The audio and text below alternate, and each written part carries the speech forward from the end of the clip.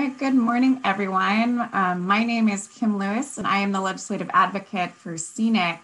We want to thank you for joining us this morning for an overview of CENIC, or the Corporation for Education Network Initiatives in California, which also operates the California Research and Education Network, known as CalREN. As we are starting our second year of this pandemic, I don't think I need to underscore the importance of broadband. We all know it. We do hope that today's webinar will leave you with a strong understanding of the role that research and education networks play in the telecommunications ecosystem, as well as the benefits that CENIC brings to California. For today's presentation, please note that we will be monitoring the chat and the Q&A throughout, and we hope that we will leave some time at the end to be able to answer any questions. Today, you'll be hearing from illustrious staff at CENIC, and first and foremost, starting with our president and CEO, Louis Fox, who's been a champion and advocate for access and equity since the start of the internet. Louis? Thank you, Kim. Good morning, everyone, and thank you for joining us. Next slide, please. We are really entering a historic moment with an incredible array of legislation, both at the state and the federal levels, to support broadband. And we thought it was important that we talk with all of you a bit about CENIC, about what we currently do, and about ways that we might serve the state in the future.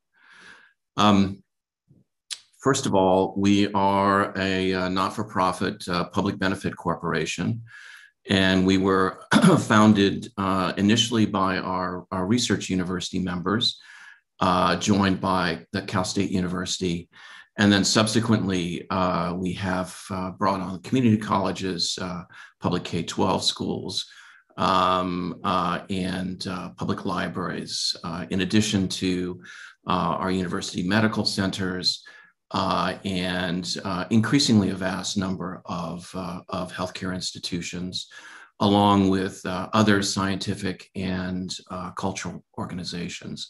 The mission of CENIC is really twofold. When the NSF-Net was decommissioned, there were a number of regional networks that were around that had been purpose-built to serve research.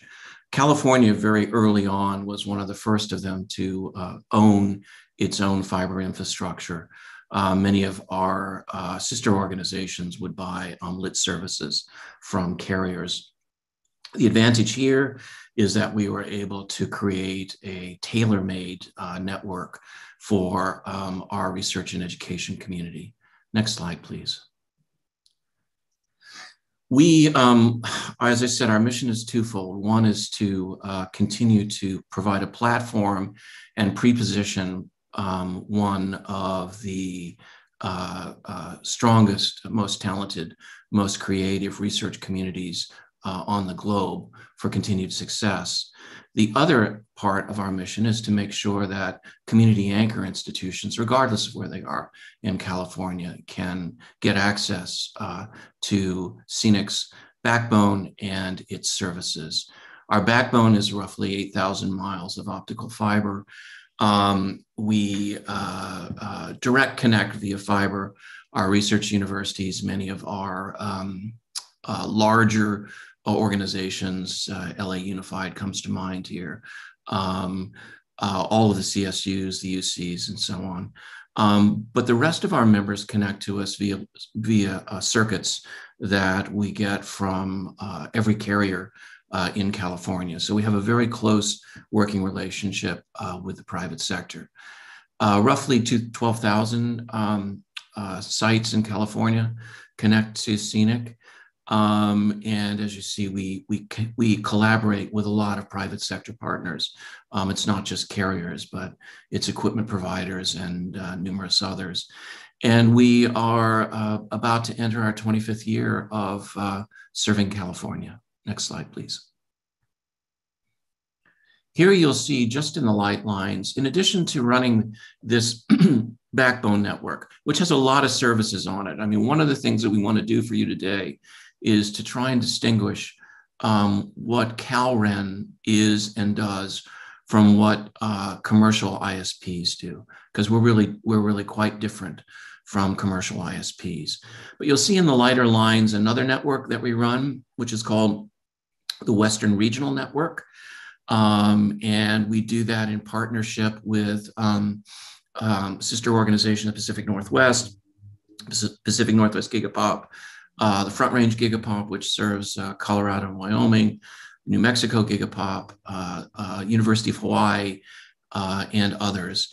And this is a research infrastructure that is critical to a lot of research domains in California. Next slide. In addition to the Western Regional Network, we run what's called a national and international peering exchange. This is so that our researchers can connect with their peers in the Asia Pacific and in Europe that we're showing. They can access massive amounts of data, and they can access remote instruments. Many of them are global scale instruments that there may only be one of them extant in the world. An example that most people have heard about is the Large Hadron Collider at CERN, but they're telescopes and other kinds of instruments, as well as sensor networks, including sensor networks that are on the seafloor. This is a map. We have nodes in Los Angeles, Sunnyvale, Seattle, on Oahu, in Guam, and in Tokyo. And we're hopeful to bring up a node in the next few years in Fairbanks so that we can access all the Arctic nations' scientific research, which is critical research around in climate science. We also, with Internet 2, run, if you will, an express lane across the United States that allows the exchanges in the DC area and New York to interconnect with the West Coast, as well as the important exchange in Chicago. Eventually, this infrastructure will be built out, dedicated infrastructure will be built out to Miami, where we will be able to similarly, in an express lane way, access networks in Central South America, the Caribbean, and Africa. Next slide, please. This is just to give you a flavor of the kinds of entities that research and education networks connect. And we're going to talk a bit more about that over the course of the presentation. But we have a significant role to play vis-a-vis community anchor institutions. And now that we have built out our backbone to have nearly infinite capacity, there's no such thing as infinite capacity, but it certainly has capacity that is way in advance of any needs that our members currently have or anticipate needing. And so we are able to potentially open it up to more community anchor institutions.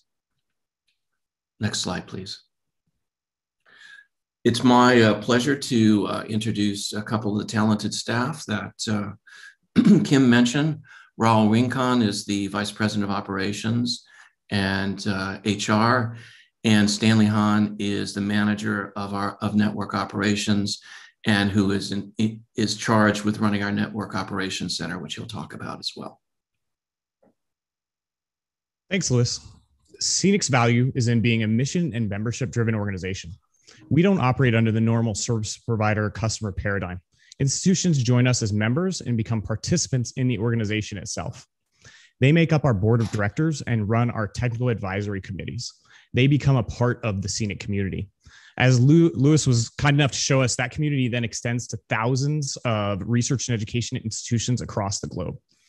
Our staff of engineers use their technical expertise to design and run multiple specialized networks that are tailored to the needs of that community. We develop new services to ensure that they can reach important content, application, and cloud service providers such as Amazon AWS and Google in a much more direct manner than internet service providers. Working with such a large swath of California also allows us to focus on lowering costs and offering assistance when it comes to maximizing federal and state subsidies. We understand that navigating this territory can be complex, and we're here to help. We also understand that the needs vary among our dynamic and diverse constituents, and we're able to be responsive to their individual needs.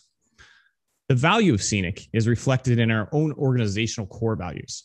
We are made up of individuals who are products of the schools that we serve, or for whom the educational system has touched a part of our lives. My grandmother was a teacher, my mother was a teacher and a librarian, my sister was a teacher, my father was a university administrator at many of the schools that we work with today. I'm not alone among CENIC employees with these ties, and I care deeply about providing the greatest value that we can to our associates. When COVID-19 started moving students, teachers, and staff out of schools, our work was just beginning. Our network traffic didn't lessen, but it shifted directions overnight. It moved to residential broadband networks and services such as Zoom and Blackboard. We were working around the clock to scale our network connections to ensure that students remained connected to their teachers and peers. Our Network Operations Center is an important component in all of this, and Stanley Hahn, our Manager of Network Operations, will walk us through what makes that group special. Thanks, Raul. Next slide, please. Okay. Raul spoke about the benefits of CENIC to the research and education community. I'm going to take a few minutes to focus on one major benefit, which is CENIC's 24/7 NOC, short for Network Operations Center. I have the definition of a Network Operations Center on your screen for those of you that are hearing this term for the first time. So what does this actually mean? Well, for those of you that have had issues with your residential internet connection and needed to call the support center, you've communicated with your provider's NOC. The person you spoke with was most likely from the first tier of support and asked you questions such as, have you rebooted your modem, what color the lights are, and so forth. I'm sure the experience was less than ideal. So how is CENIC's NOC different? Most importantly, we are not tiered.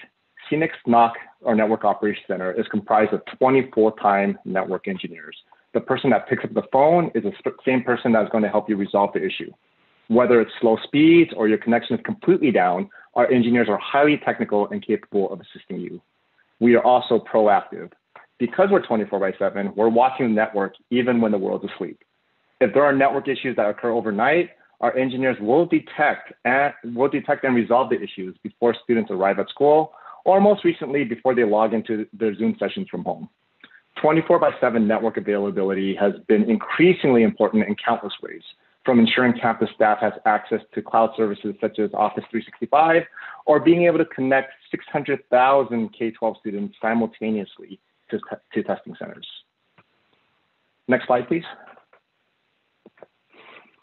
Here you'll see statistics from 2020, which have grown year over year. With operating a leading edge network, it is necessary for our engineers to be highly technical and adapt well to a dynamic environment.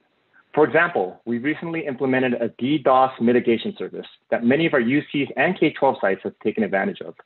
We've also connected various medical institutions, from university campuses such as the UC Health Systems to hospitals such as City of Hope. Downtime and outages for these sites are non-negotiable as people's lives are at stake.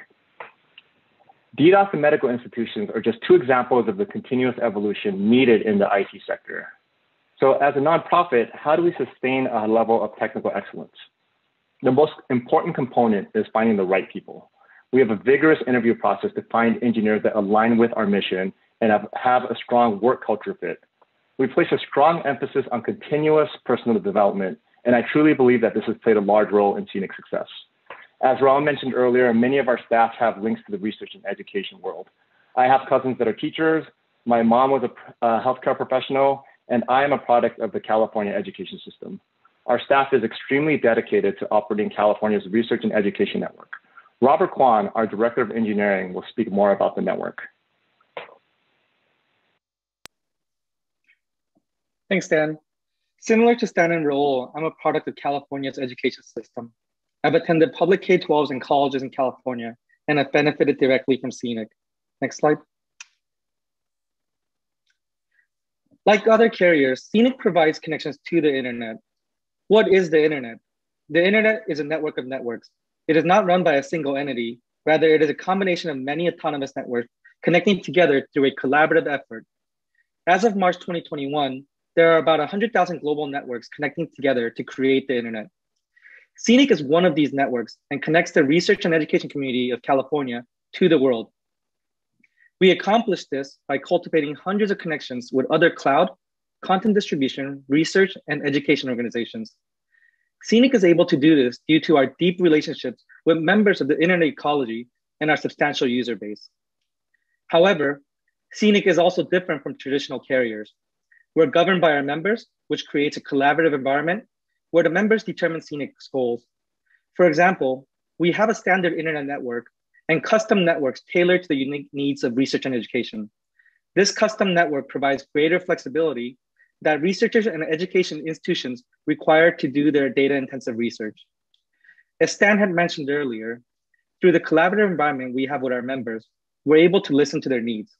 We have deployed a distributed denial of service mitigation service to protect from the threat of attacks across the internet, which have previously taken down Amazon and other major companies. This service has already been used to much success and allowed our members to seamlessly continue operations during these attacks. On the fiscal side, as Raul mentioned, due to CENIC's aggregate buying power in both circuit and equipment, CENIC is able to obtain additional savings, which we pass on to our members. Over the last 3 years, we've been engaged on the path towards next generation infrastructure, an effort to modernize the network. With this effort, CENIC's network will be even more flexible than today. What's coming next?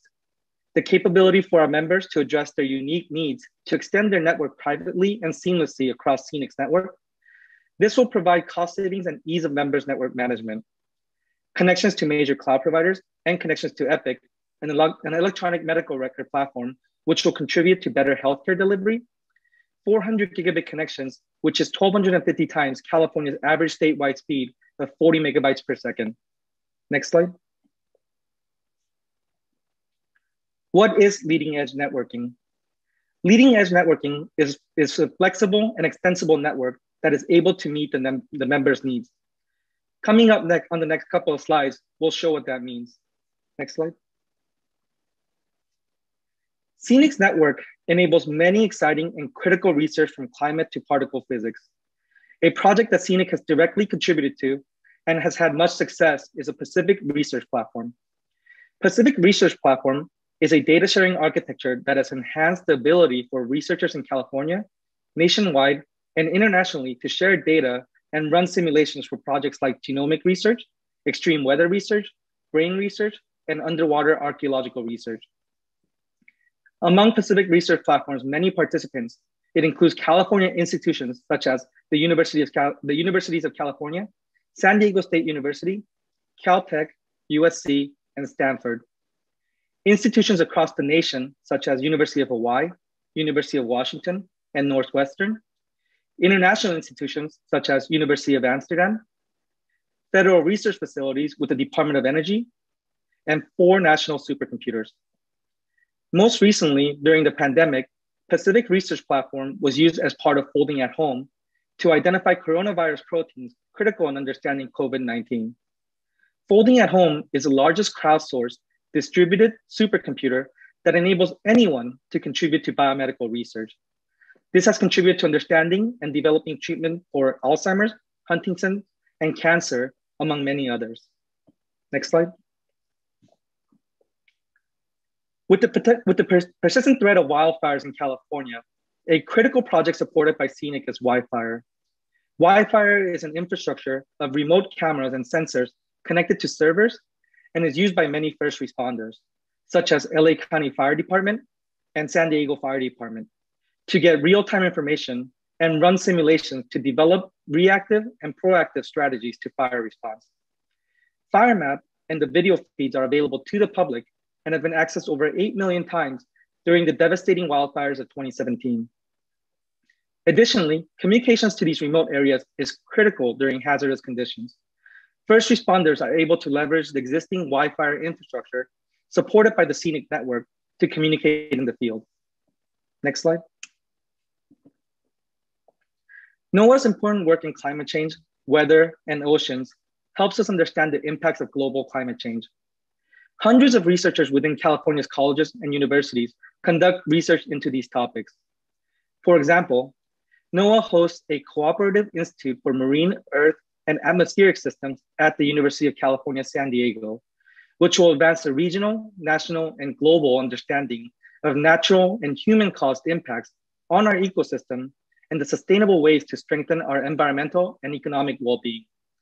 This institute is comprised of a consortium that includes Humboldt State University, Moss Landing Marine Labs, University of California, Davis, and University of California, Los Angeles, among many others. NOAA uses CENIC's network in sharing this valuable data across California's research and education institutions, national entities such as NASA and FEMA, many international partners, among them Australia's Commonwealth, the French Research Institute, and the Japan Agency for Marine Earth Science. Next slide. Another resource that is critical to California and beyond is the San Diego Supercomputer Center. It is a leader in data-intensive computing used to support a wide variety of domains. CENIC connects the San Diego Supercomputer Center to the world.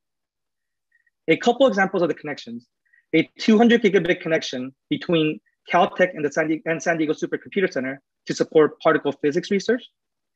University of California, Santa Cruz's Cancer Genomic Hub, a secure repository for storing, cataloging, and accessing cancer genome sequences that is housed at San Diego Supercomputer Center and accessed globally. Recently, researchers used San Diego Supercomputer's vast computing power, and in the 2 months during the pandemic, at least 164 unique individuals ran hundreds of jobs analyzing coronavirus-related DNA sequences. Next slide. CENIC understands the different needs of our community, and among them, the importance of K-12's California assessment of student performance and progress testing. The test is administered to about 600,000 students simultaneously. The large amount of data this generates is transferred across CENIC's network to the testing servers and is treated with the same level of care as research data. To aid in the smooth testing experience, CENIC constantly monitors and upgrades its network, but also provides high-touch support through highly skilled CENIC engineers joining K-12 conference bridges to provide a quicker response to any issues. Next slide. As everyone has experienced, the pandemic has changed how we live and work. During a week period, post the stay-at-home order, CENIC noticed significant shifts in the usage of the network. Prior to the stay-at-home order, the institutions connected to CENIC were consuming content from the internet. Post the stay-at-home order, this has shifted to the institutions becoming content providers. During the post-stay-at-home order, the CENIC network saw significant increases in Zoom and virtual private network traffic, which reached 1 petabit per week. This amounts to 40,000 Blu-ray discs. Even more so, with everyone connecting from home, we saw a large increase of 323% in residential internet traffic to carriers such as Spectrum, AT&T, Verizon, and Comcast from CENIC. CENIC's approach of bringing new technologies to our members, staying ahead of network capacity needs, having robust connections to commercial entities such as Amazon, Google, Microsoft, Zoom, and residential internet providers such as Spectrum, AT&T, Verizon, and Comcast ensured that our members had ample capacity and connectivity even during these large shifts in usage. Now I'll be handing it back over to Louis to talk about access and equity efforts. Thank you, Robert. Next slide, please. I wanted to talk a little bit about beyond the day-to-day projects that we've been describing, how are we sort of broadening the base and thinking about other needs of our constituents and Californians. And there are several different ways that we're doing this. Next slide, please. First is core program initiatives. We have been working with our K-12 colleagues over the past 6 years to provision gigabit connectivity to schools that have either had little or that have had little or no service to date. And to date, that program has served 430 schools. There's a second project that we've been working on, and this is to come up with some more creative solutions where we might look beyond the school to partner with a local library or other entities to ensure that not just the school, but the community may have more robust internet. Next slide, please. We have, for about the last 7 years, been working to connect all of California's public libraries at gigabit speeds. And we have 829 connected. By the time we get to the end of the next fiscal year, we'll be close to 1,000 of the 1,150 public libraries in California that will be connected to our backbone. Most from 1 to 10 gigabits. We have also the world's first 100 gig library, which is LA Public. Next slide. One of the issues that you've all heard about and has been a concern, particularly exacerbated by COVID, has been students' access at home. And so while we are not a residential provider, we work with many residential providers. And so we have joined various projects that school districts are leading to get from the school district to their students' homes, particularly students who are in low income situations and who do not have access to broadband at home. And so I call this our sort of Baskin and Robbins approach. We're trying to understand a variety of different technologies that our private sector partners are using to better understand the technology, the economics, and even the social dimensions of deploying those technologies. Next slide, please. We have been working with partners on municipal projects for high poverty communities with the University of San Diego and the San Diego Promise Zone. We're looking at building out a wireless mesh in the Promise Zone, and that traffic would then go to UC San Diego, and then we would handle the traffic from there. A really interesting project is in the city of San Rafael. It's a project that's led by the Marin County Library, the city of San Rafael, and also a private carrier, where we're working to deploy in 10 city block a Wi-Fi mesh in arguably the most economically distressed area in San Rafael, the Canal Zone. And then with our Pacific Wave peering fabric, we have the ability to assist municipalities who are interested in connecting to us and in backhaul and peering services. To date, we have no takers on that project, but there has been significant interest expressed. Next slide, please. We've had some successes in connecting Native American communities to CENIC. The first major project was connecting 20 tribes in Southern California through the Tribal Digital Village, which is run by the Southern California Tribal Chairmen's Association, to CENIC and then to Pacific Wave. Handling their traffic, but also allowing the tribes the ability to make their own choices about what other networks they want to peer with. And currently we're working with 3 other tribes. The projects have been slowed significantly by the pandemic, but we hope that we'll once again be able to pick up momentum on those projects. Tribes have schools, they have libraries, they have scientific organizations, they have healthcare organizations, many of sort of the natural clientele of CENIC. And so this has been a great opportunity to serve parts of the state and communities that have not been well served by traditional broadband providers. Next slide, please. We're looking at various augmentations of our backbone. Many of you are aware of the Digital 299 project that is now has a different company associated with it.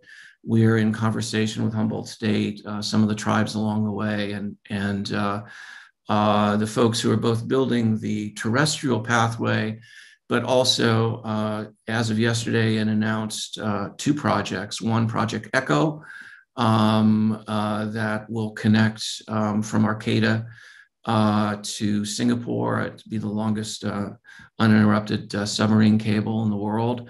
And it'll have branching units initially to Indonesia and to Guam. You'll note again that we do have a point of presence in Guam. It's a significant point of presence for our research communities. And then there's a second cable that was announced. The lead on those cables are Google and Facebook. Next slide, please. This is just an illustration that we did for our colleagues at Humboldt State.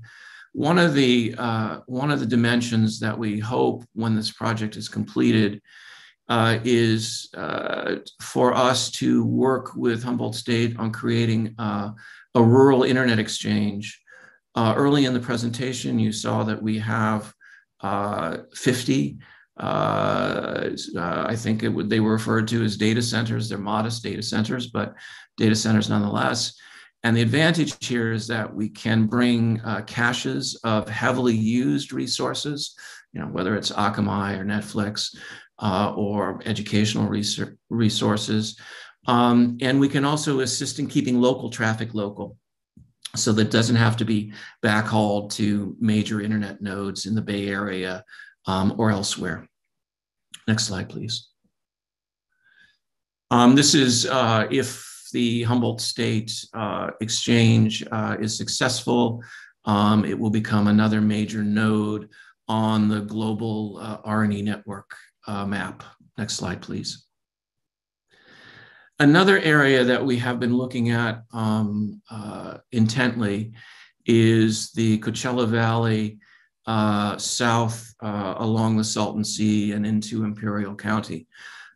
These are areas that have little or no terrestrial infrastructure. We were involved with the Berger Foundation in building infrastructure in the northern part of the Coachella Valley. We'd like to see if we could work with the community and potentially with some of the resources that may be imminent to build this capacity out. Ideally, going east and then north again to Needles, where we'd meet another new build, which is being done by a company called Arcadian Infracom. And they have a focus on Indian country as well as building new routes. And we would hope to meet them, either in Needles, or ideally they would build a lateral from Needles to Blythe in India. Next slide, please. That's just a picture of our existing infrastructure in the Coachella Valley. Next slide, please. We have 7 very large university medical centers that are part of our network, the UC, Stanford, and USC.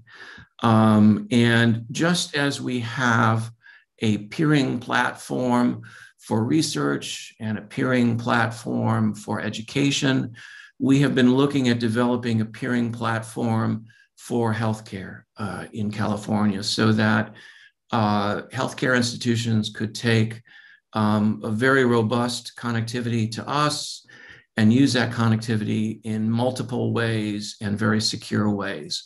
Early on, you heard about our project with Epic Systems. We have some great projects underway with Montage Health and the community hospitals in Monterey Peninsula. And with currently UC Davis, we're working on something called the Telehealth Partner Network, which would allow UC Davis to connect to their over 200 partner hospitals and clinics, and to conduct sort of doctor-to-doctor telehealth. We often hear about telehealth in terms of a physician to a patient at home, but these medical facility to medical facility ones connections are absolutely critical. And let me give you an example that actually comes from home.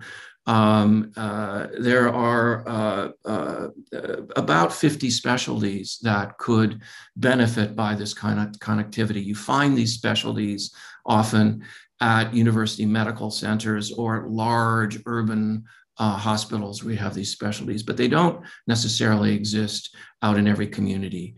An example of this is neonatal cardiology.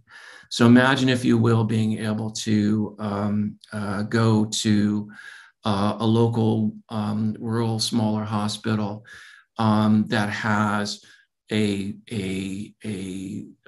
very robust connection to our network, which is also a low latency network, and to be able to conduct a sonogram at the local hospital and work with the expert, the neonatal cardiologist, who is in one of these specialized facilities, in this case at UC Davis.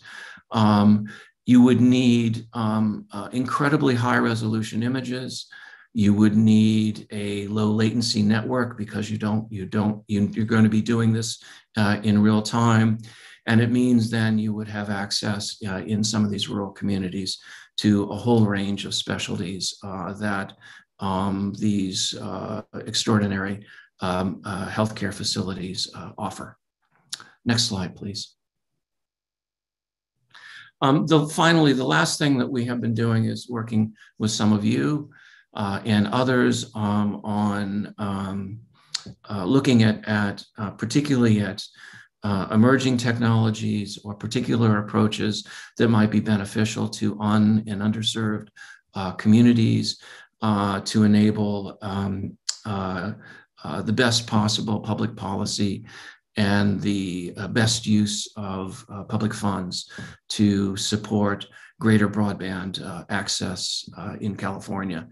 And we've been working with folks around the country who are similarly focused on broadband equity, affordability, and access. Thank you for attending today. We will make the materials and slides available for you post this webinar. And my email is on the screen in case you have any specific follow-up questions that you'd like to send me that you may think about later on.